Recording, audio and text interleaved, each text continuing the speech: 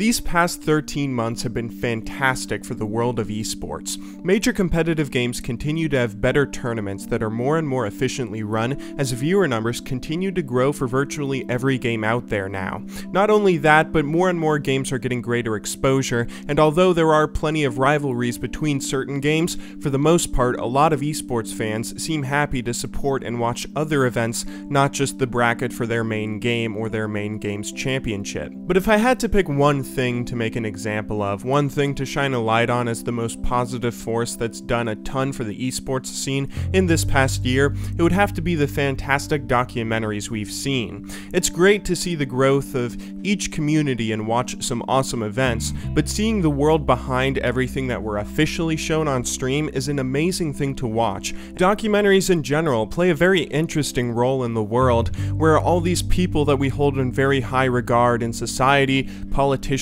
famous artists, architects, or directors, are suddenly showing this personal side to them that we never get to see, not just what we see throughout the work that they produce in their lifetime. It's great to see this hidden behind the scenes sort of side to esports through the recent documentaries that we've seen, and we've seen some fantastic documentaries in this past year. We started off the year with the release of the League of Legends team CLG's documentary. Counterlogic Gaming had been working on their documentary for a while, over a year, following the team all around the world, but they did run into a few snags with production after making a deal with Machinima Versus to have them help produce some of their content. In the end, the initial documentary released by Machinima Versus received a good amount of criticism, but after the community responded with their complaints, CLG released the original documentary shot by Max Sims, which turned out to be fantastic, although a bit unfinished. We got to follow CLG as they traveled all around the world, all the way over to Korea,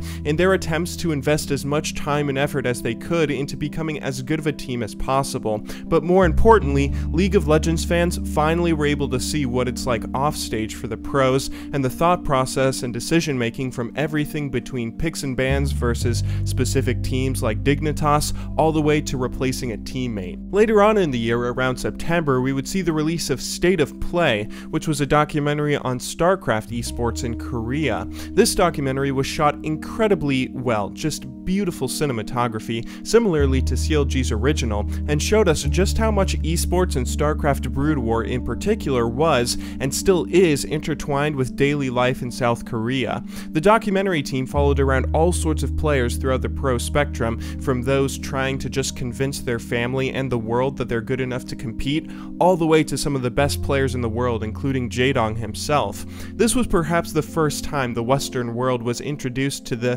fascinating culture of esports in Korea and how the infrastructure works on a very specific note, not only allowing players to play games competitively, but also getting major corporations worth billions and billions of dollars invested into teams, players, and championships. It wasn't until recently, though, that we've seen the bar being set from a production standpoint for just how good an esports documentary can be, with Valve releasing their film Free to Play this past March. Not only did they document the lives of competitive gamers and show the world just what the Dota 2 competitive scene is all about, but they did so in such spectacular fashion, doing things like going back into the source engine to recreate battles during the International for cinematic effect, which was just beautiful to watch from a viewer's standpoint. They showed us what can be done when a major company throws their weight behind a project like this, and told the stories of areas that we hadn't really seen much before from previous documentaries, following the European scene and certain players in Europe, as well as other areas like China and Southeast Asia, specifically Singapore,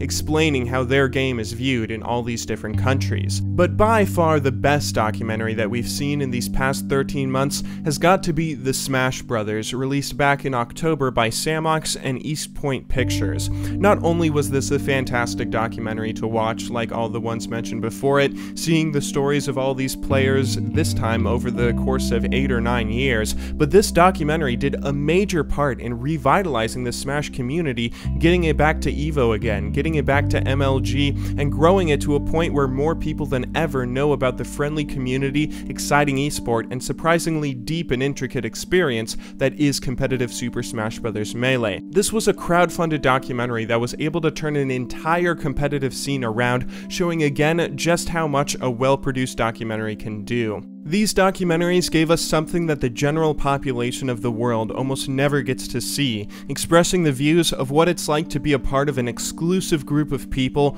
only the best in the world. Not only do they provide amazing content to the esports communities though, but they also give us an example of just straight up art, to be frank. I swear some of the cinematography, the lighting, the way the stories are structured in some of these documentaries looks on par with major productions seen on television. The State of Play documentary specifically was featured at film festivals all around the world, and this is another fantastic field that has the potential to break into mainstream media and show the rest of the world just how interesting playing video games can be. The bar's been set, now it's just a matter of time before someone breaks past it again. There's currently a Kickstarter for another Smash Bros. Documentary being created by Samox, this one focusing on Armada, a huge player who did wonders for the competitive scene but wasn't able to be given a spotlight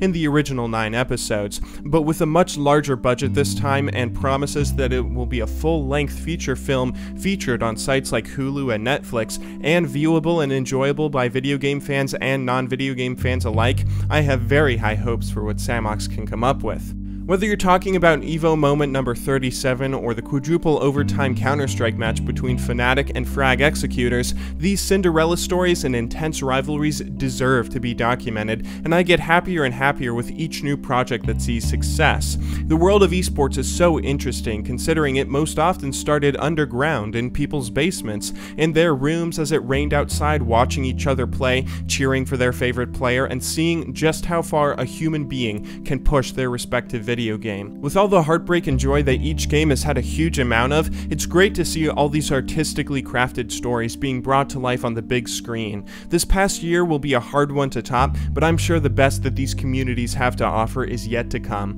and I look forward to viewing the next big thing.